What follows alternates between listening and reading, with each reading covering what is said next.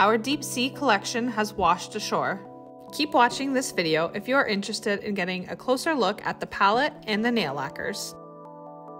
First up is our Deep Sea Treasures Nail Lacquer Trio. Each lacquer contains 4 milliliters of product. From left to right, we have Ring of Fire, Sunken Treasure, and Cephalopod.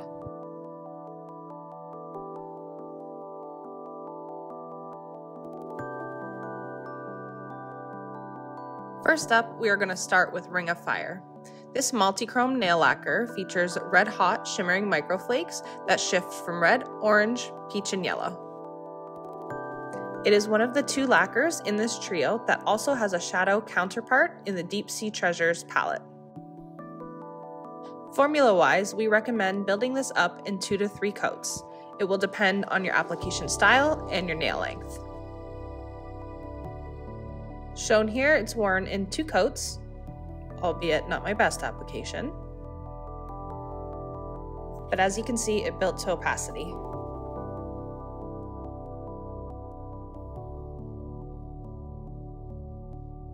And here's a closer look at Ring of Fire as a full manicure.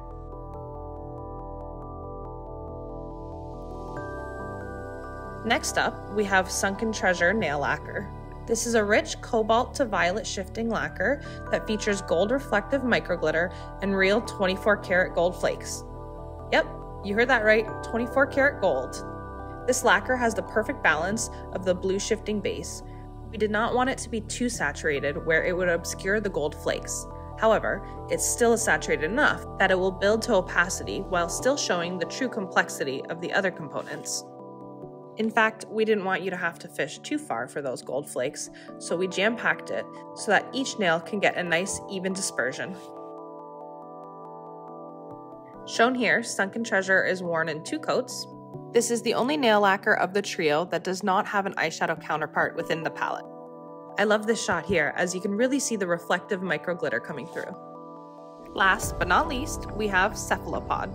This lacquer was appropriately named after the class of animals called cephalopods, which contain animals like octopus, squid, and cuttlefish.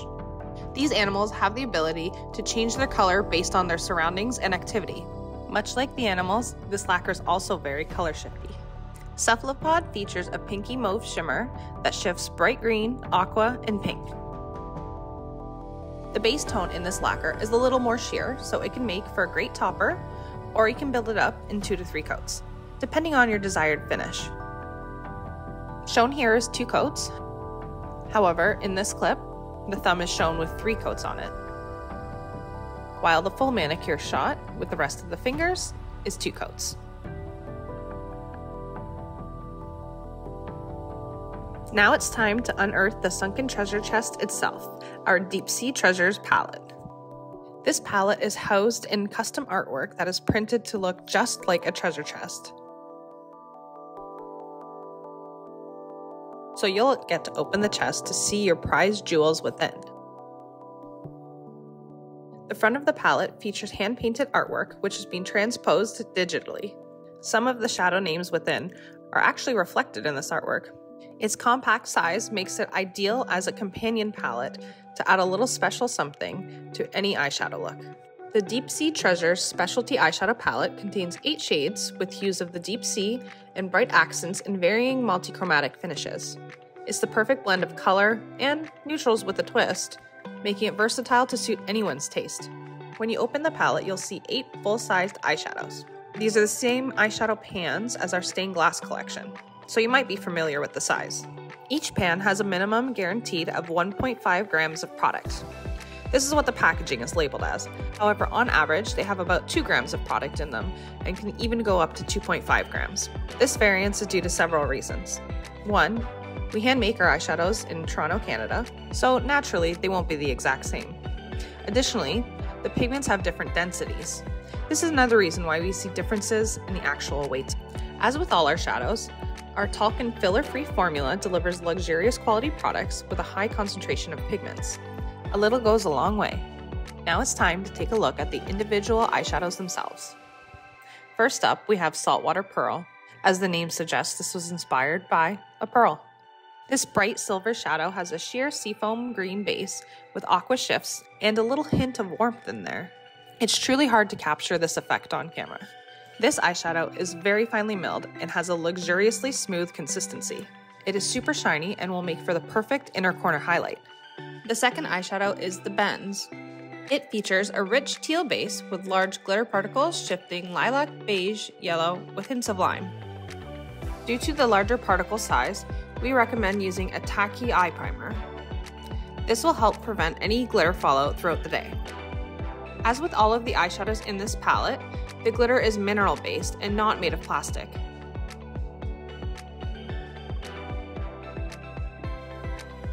Next up is Fool's Gold. This eyeshadow sports a warm brown base with yellow, lime, aqua shifts, and hints of purple. It might not be made of real gold like our Sunken Treasure nail lacquer, however, it is just as beautiful. As you can see from the swatch, Fool's Gold has a metallic finish. The fourth shadow in the palette is Kelp Forest. It has a deep, cool brown base with green, turquoise, blue, and indigo shifts. This is a bright yet murky eyeshadow that I think a lot of you will love.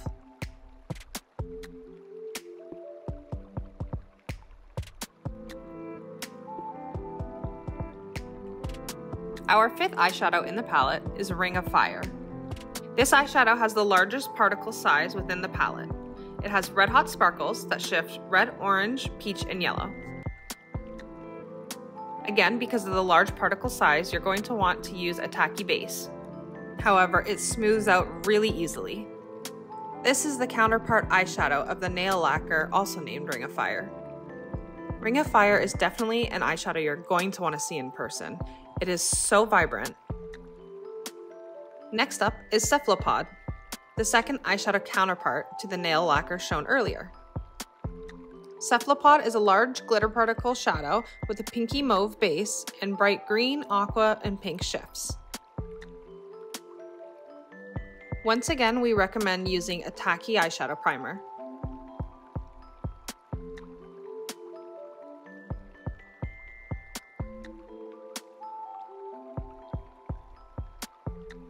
Our second last shade in the palette is Shipwreck.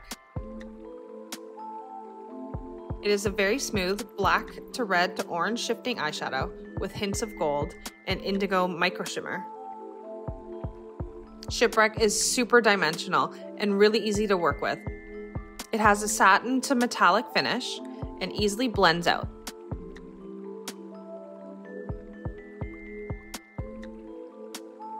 The final eyeshadow in our Deep Sea Treasures palette is Scuba. Scuba, as an acronym, actually stands for Self-Contained Underwater Breathing Apparatus. It features a slate gray base with medium glitter particles that subtly shift from indigo, violet, to peach, with hints of yellow. If you love a good, cool tone smoky eye, this one is for you.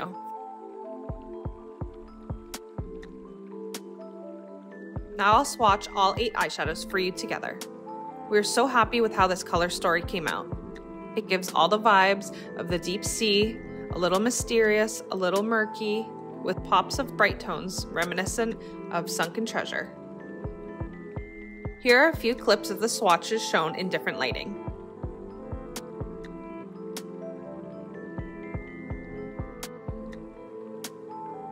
Whether you prefer color or you're a neutral lover, I believe this palette can suit anyone.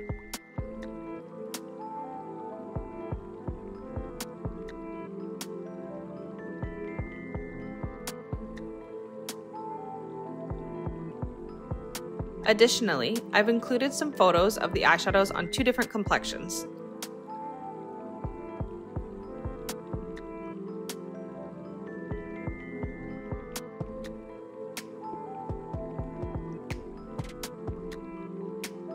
We're going to do some comparisons between the 8 eyeshadows within the Deep Sea Treasures palette to some of our existing stained glass collection. I will be comparing the most similar shades for you to get a closer look. Keep in mind, not all of them have similar options. For each comparison, I will list the shadows in the order from my knuckles to the wrist. First up is a comparison between Lucidum, our Series 2 iridescent to saltwater pearl. Because lucidum is a true iridescent, it has a more sheer base.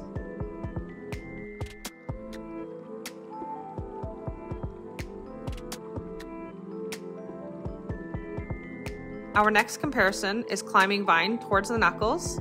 This is one of our earth vibrant shades.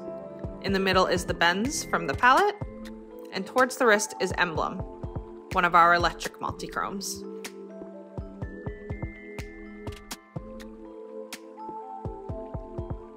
Our third comparison is Citron, Fool's Gold, and Estate. Citron is from the deep iridescent subcategory of our stained glass collection, and Estate is an earth vibrant.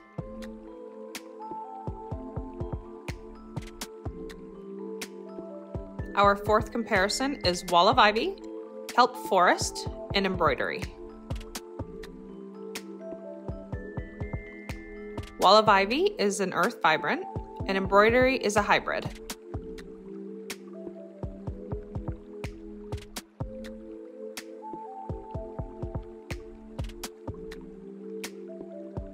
Now let's compare Ring of Fire. Torch from our glitter multichromes.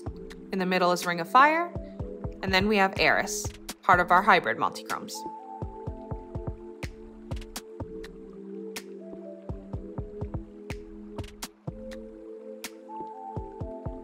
Our sixth comparison is Carving, Cephalopod, and Adornment. Both Carving and Adornment are part of our glitter multichromes.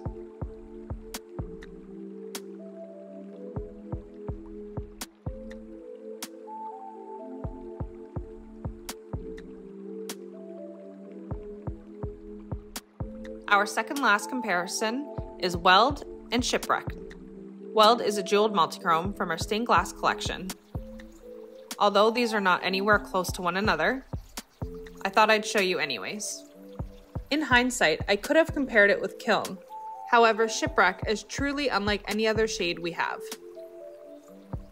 As for our final comparison, we have Tapestry, then Scuba, King's Feast, and Lapis Lazuli. Tapestry and King's Feast are part of the hybrid multichromes, and Lapis Lazuli is a deep iridescent.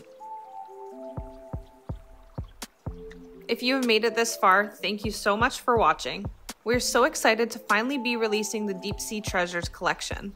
We hope you all will love it as much as we do. If you found this video helpful, please make sure to like and subscribe to our channel. You can also follow us on Instagram and TikTok using @Clionadh Cosmetics.